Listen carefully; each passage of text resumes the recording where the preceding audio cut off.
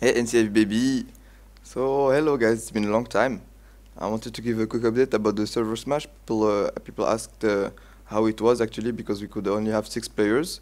So actually I'm gonna tell a little of what it was, and I'm gonna put some background gameplay in this video.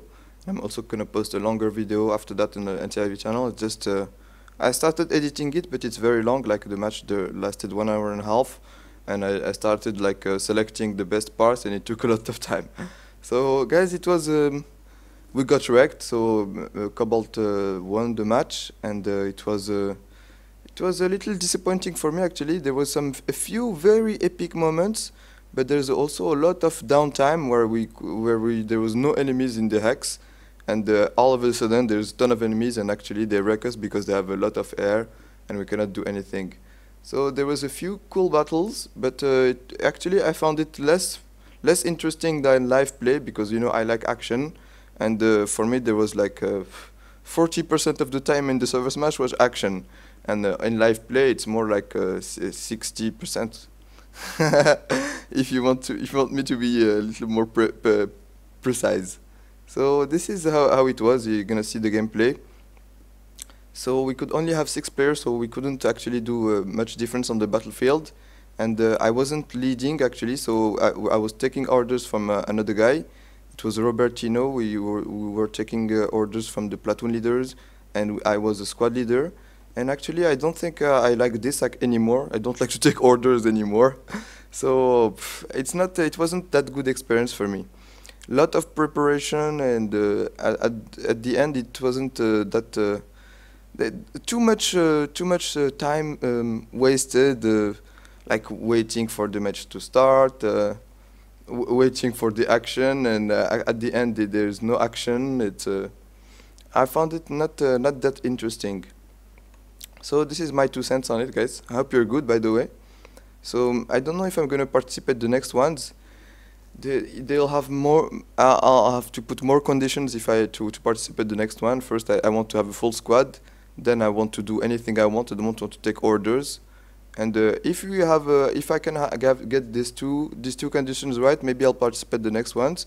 Otherwise, I'm gonna stop the server smashes, and I'm gonna try something else. Maybe the match scrims, like outfit versus outfit, or the lane smashes.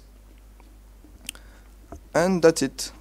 Maybe in the server smash we should have more anti-air. Actually, I don't know. I'm not sure why we couldn't beat their air. I thought maybe our air force was inexistent compared to them, because it was very flagrant in French. Like it was very obvious that we had no anti-air.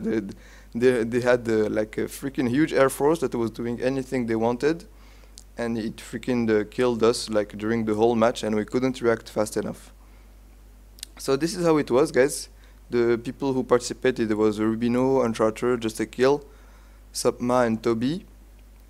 And actually they played very well. They obeyed very fast. That was the good experience about that, is that we were actually very responsive and very reactive, more than in live play. I like that.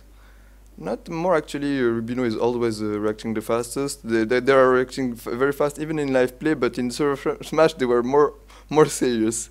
Maybe it's the Teampseak effect. And that's it, guys. Another thing that I like during the server smash is how we use the comms with the other squad leaders. I like the fact that we could communicate with other squad leaders at the same time and coordinate, but it wasn't exploited enough. I think it was very confusing at some points. We're getting like very strange orders, like do this, and like 2 minutes later do something else, and it was changing very fast. So this is also why I didn't like taking orders. It wasn't consistent for me. So that's it, guys. These were the news about the server smash. I'm gonna put some gameplay and finish the video with this. And that's it, guys. Stay tuned for more news. Have a good day, and I'll see you soon. Bye bye, NCIv baby.